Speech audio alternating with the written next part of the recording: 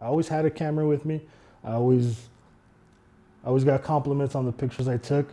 And then I had a daughter, and then the pictures didn't stop, you know? So I think she's really the one that kind of pushed me into really just realizing how much I like taking photographs.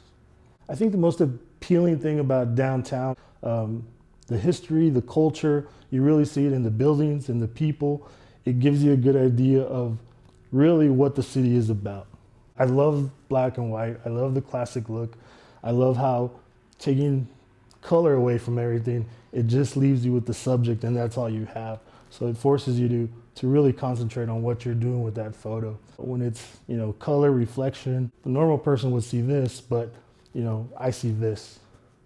I love the fact of just sharing the work, you know. I was doing it before then.